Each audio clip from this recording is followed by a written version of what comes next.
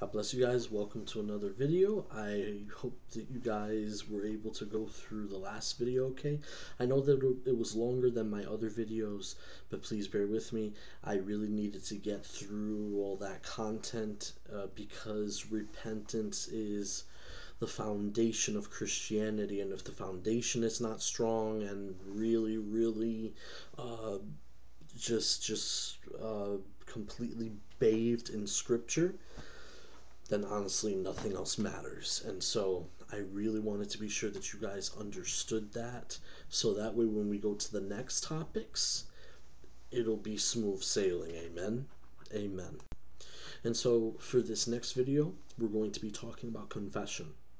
And I think that it is really important to have a biblical foundation of confession, why it's important, and what could happen if you don't confess. Amen. Because confession, biblical confession, can bring tremendous liberty to people's lives. And with all the soul care that I've done over these last couple of years, I know confession is one of those big things that could really allow for people to experience freedom in Christ. You have no idea that when people confess what's in their heart, and when they just take what's in their soul that they have been holding on for so long, and they release it onto someone who's trustworthy, and they release it to the Lord, they experience so much liberation from the powers of darkness, and the enemy loses a lot of ground in their life. Amen.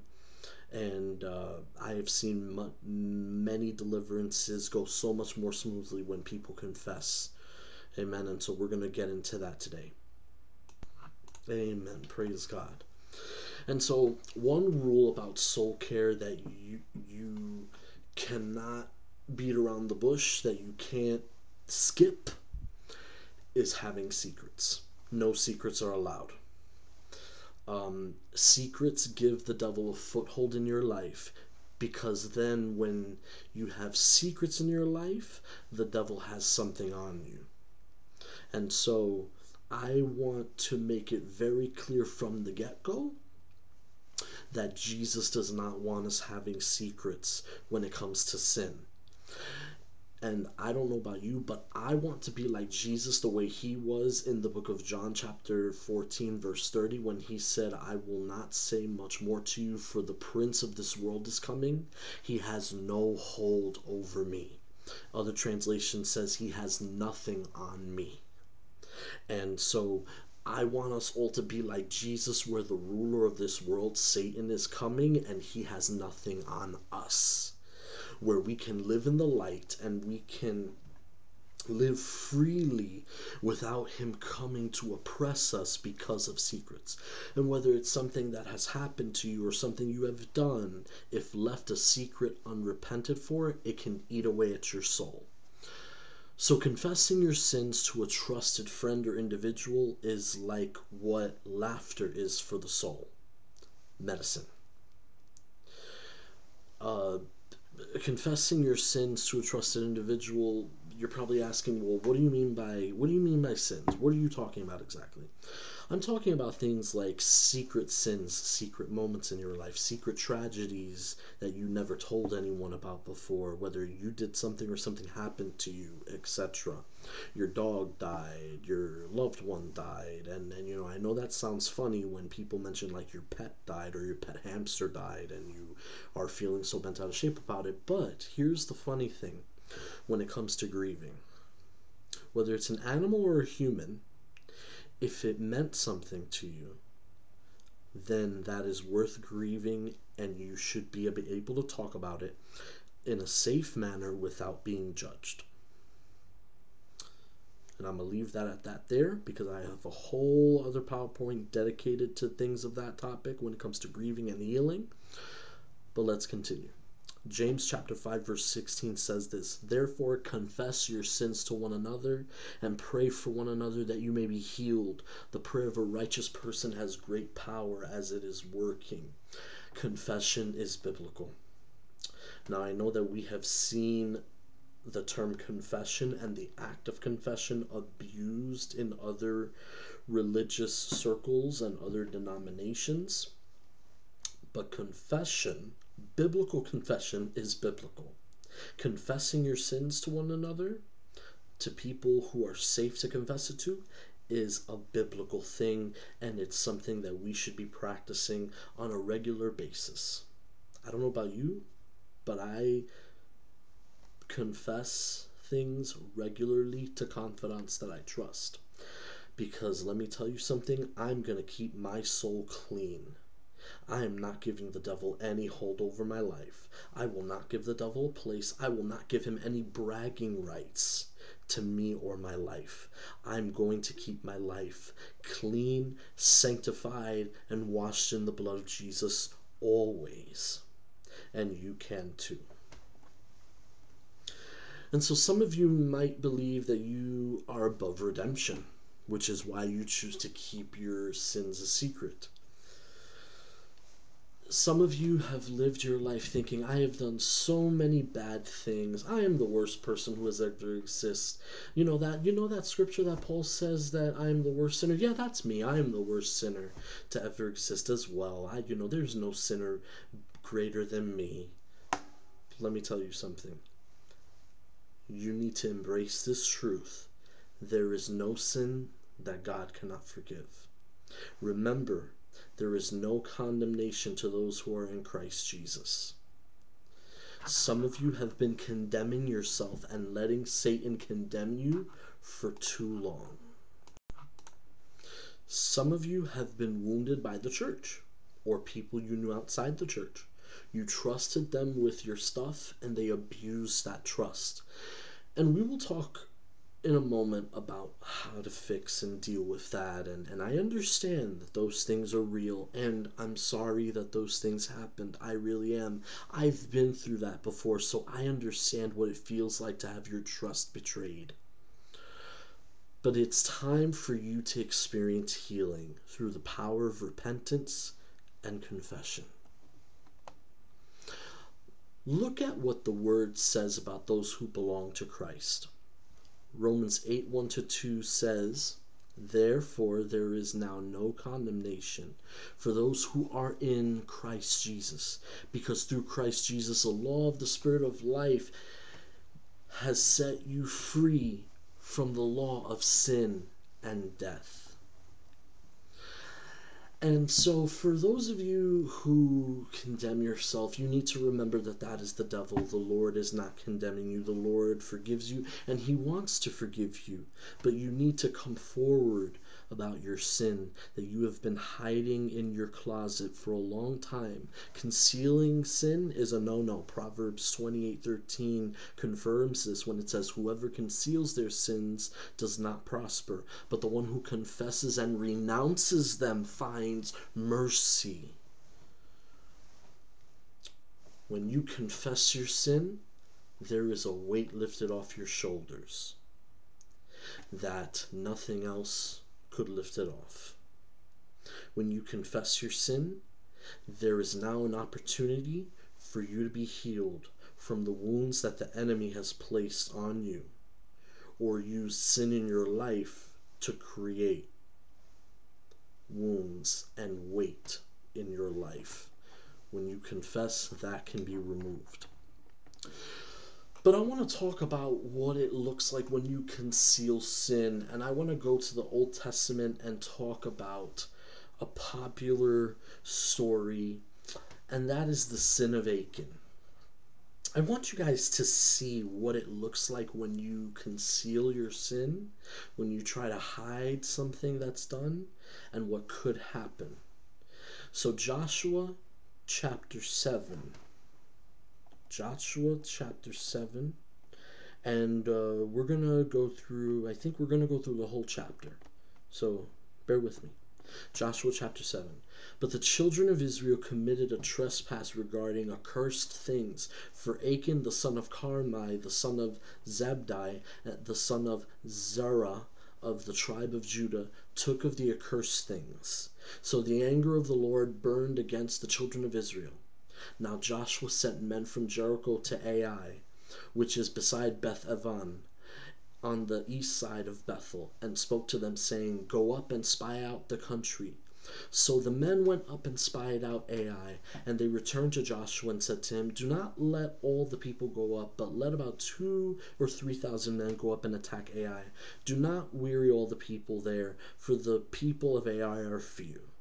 So about 3,000 men went up there from the people, but they fled before the men of Ai. And the men of Ai struck down about 36 men, for they chased them from before the gate as far as Shebarim, and struck them down on the descent. Therefore the hearts of the people melted and became like water. Then Joshua tore his clothes and fell to the earth on his face before the ark of the Lord until evening, he and the elders of Israel. And they put dust on their heads. And Joshua said, "Alas, Lord God, why have you brought this people over the Jordan at all, to deliver us into the hand of the Amorites, to destroy us?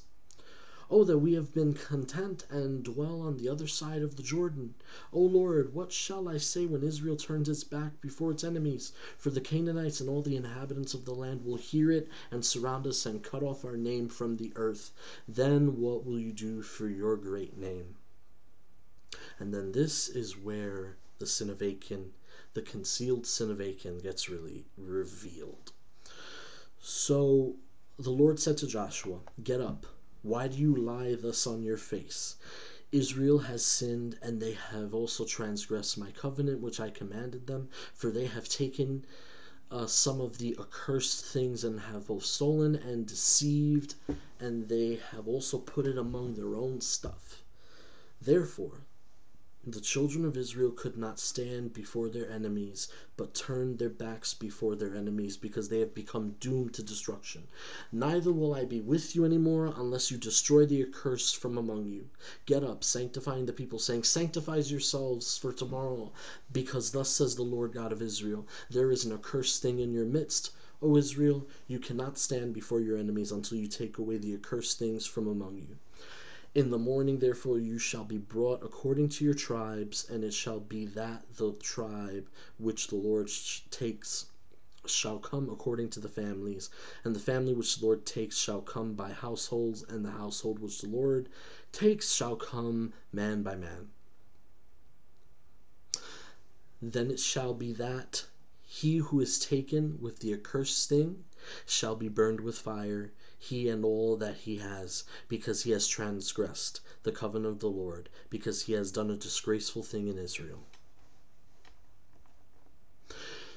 So Joshua rose early in the morning and brought Israel by their tribes, and the tribe of Judah was taken. He brought the clan of Judah, and he took the family of the Zerahites, and he brought the family of the Zerahites man by man, and Zebdi was taken. Then he brought this household man by man, and Achan the son of Carmi, the son of Zebdi, the son of Zerah of the tribe of Judah, was taken. Now Joshua said to Achan, "My son, I beg you, give glory to the Lord God of Israel, and make confession to him, and tell me now what you have done. Do not hide it from me."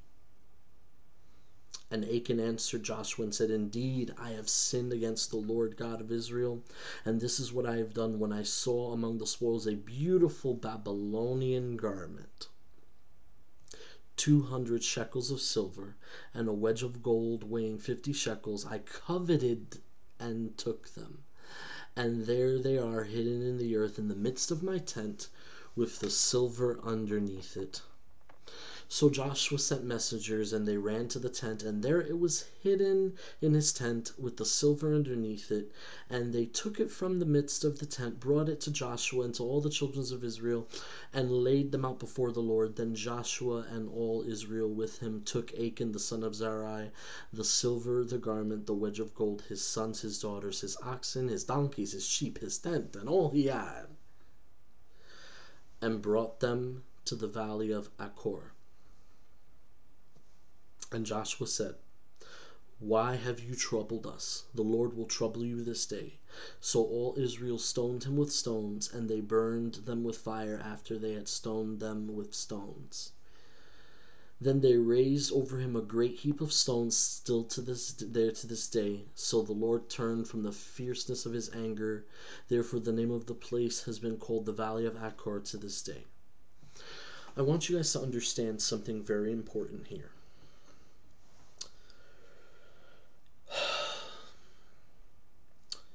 Achan did not confess his sin because he had a repentant heart. Achan confessed his sin because he got caught. There is a huge difference between confession because you got caught and confession because of the conviction of what you did. So I want you guys to understand that that's very important, because Achan did conceal his sin. If the Lord had not reacted in anger towards Israel, nobody would have realized what Achan had done. And idolatry would have probably spread among the camp again, just like it did with the golden calf. And the Lord was trying to prevent that from happening all over again. And Achan was concealing his sin, and he only confessed it because Joshua basically made him do it. And the result of it was death. Because ultimately, as you heard the passage I read, the things that Achan took, quite possibly some of those things could have been used for idolatry, or the things that were symbolized with it, that the spiritual energy that was imparted into those particular objects from that place could have had demonic attachment that the Lord was trying to keep away from Israel. And so the Lord had to purify the land and cleanse the evil from among them. And we understand how things were in the Old Testament because Jesus had not come yet. However, I want to now show you a New Testament example of concealing sin. And so if you would turn with me now to the book of Acts, chapter 1, verse 11. And a lot of Christians, for some reason, seem to avoid this passage. They seem to avoid this passage a lot, but I'm going to show you something. Actually, I'm not going to show you something. I'm going to remind you of something. I'm going to remind you that the Lord is just when it comes to sin. And so Acts chapter 5, verse 1 to 11 says the following. But a certain man named Ananias, with Sapphira his wife, sold a possession, and he kept back part of the proceeds, his wife also being aware of it, and brought a certain part and laid it at the apostles' feet. But Peter said, Ananias, why has Satan filled your heart to lie to the Holy Spirit and keep back part of the price of the land for yourself? Now I can go into a whole other revelation about Satan filling the heart of Ananias, and I could argue that right then and there that is your proof for deliverance ministry in the New Testament, but that's another teaching for another day. I mentioned that in passing, but don't you think for one second that scripture does not validate the ministry of Jesus. Anyways, let's continue. While it remained, was it not your own? And after it was sold, was it not in your own control?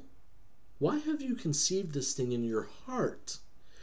You have not lied to men, but to God.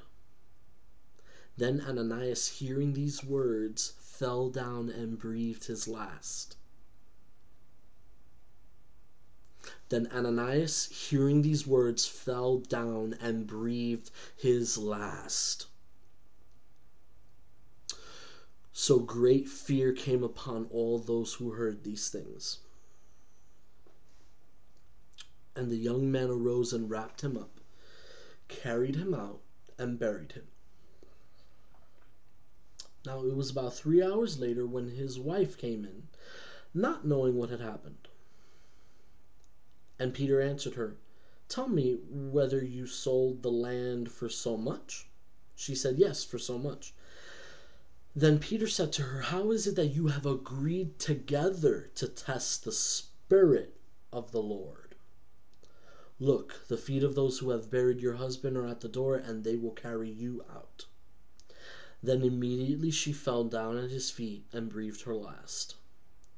And the young men came in and found her dead, and carrying her out, buried her by her husband. So great fear came upon all the church and upon all who heard about these things.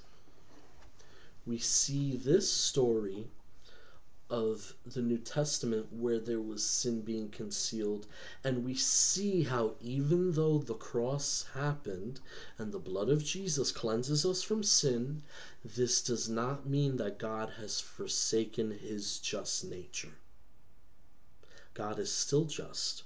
The only thing keeping the God's wrath from striking the earth right now is the blood of Jesus Christ that he shed for us on the cross.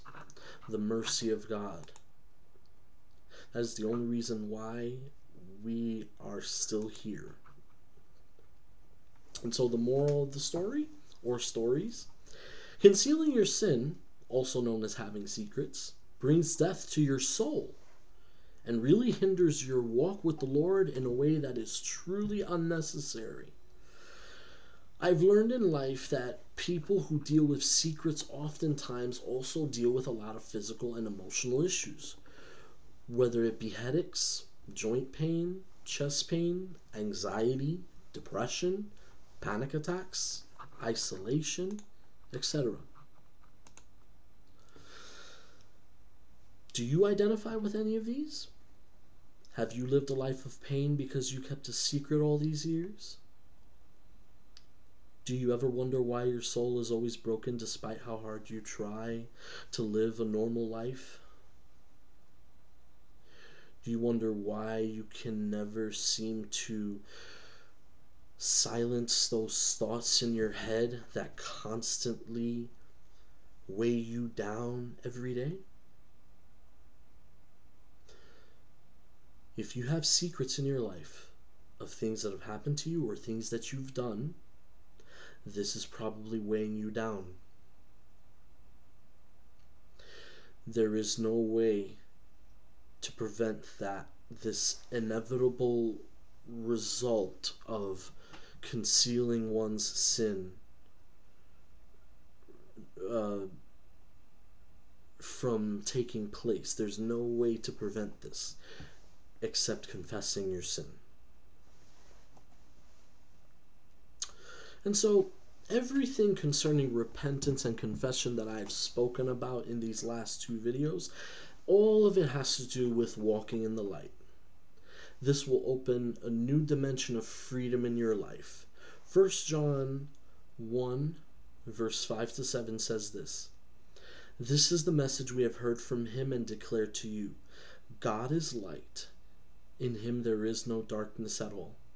If we claim to have fellowship with him and yet walk in darkness, we lie and do not live out the truth.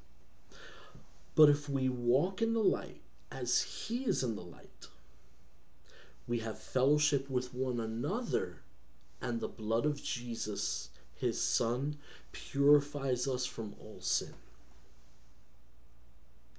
And so I have this saying that I like to say to people when addressing this issue of secrets. I always say to them, where there are secrets, there is darkness. And where there's darkness, the devil is there. And I don't know about you, but I don't want the devil in my soul. I don't want him in my life. I don't want to be friends with the devil. Are you friends with the devil? But I'm going to go somewhere right now for a moment that I wasn't intending on going. But I'm going to go there anyways. You know why some of you don't confess your sins? Your secrets? The reason why some of you don't confess your secrets is because truthfully, you like your demons. You like how they make you feel. You like that little bit of false power that it gives you. You like that little bit of excitement that it brings. Some of you are friends with your demons, and you're not going to kick out your friend. You're not going to expose your friend, right? Maybe that's some of the reason why you don't confess your sins. your secrets. Aside from the traumas that have happened to you, this is another reason why some people don't confess. But it's going to eat away at you, regardless. Regardless whether it's your friend or your enemy, if you have secrets, it will destroy your soul. And so, there were things in my life, I'm gonna share a little bit about me. There were things in my life that I had unconfessed, and I needed to bring it into the light. But once I brought these things into the light, there was tremendous freedom. And to this day, I keep my confession current, as I stated earlier. Especially before I do any ministry involving deliverance, because you best believe I am not going to get called out for anything. Not today, Satan. Keep brothers and sisters around you that can be your confidants. Again, I have them, and they are absolutely amazing. I keep my soul clean all the time with my brothers that know how to handle my soul. Find yours. Find your confidants. Not every person that you hang out with deserves to be your confidant. You need to really be able to discern who your confidant can be. You need to be sure that they are people who are trustworthy. You need to be able to make sure that they are people who can be trusted with your information. You need to be sure that they are people who don't have a reputation of being a person who goes around blabbing, who goes around running their mouth. You need to make sure that this person has godly character. You need to make sure this person has integrity. You need to make sure that this person prays, is a praying person. You need to make sure that they are mature enough to be able to handle your mess and not look at you funny after you've told them your mess. So these are some of the things to look out for when you're looking for a confidant. Find one. And so the big question I have for you today, that I always ask people, do you have any secrets in your life today that you need to confess? Whether it's things that you've done or things that have happened to you. And if you do, and I'm pretty sure you do, find a safe person to share those things with. Find a safe person that you know will keep your information confidential. And so now I want to give you some application that I said I was going to do in the last video. I want to give you guys some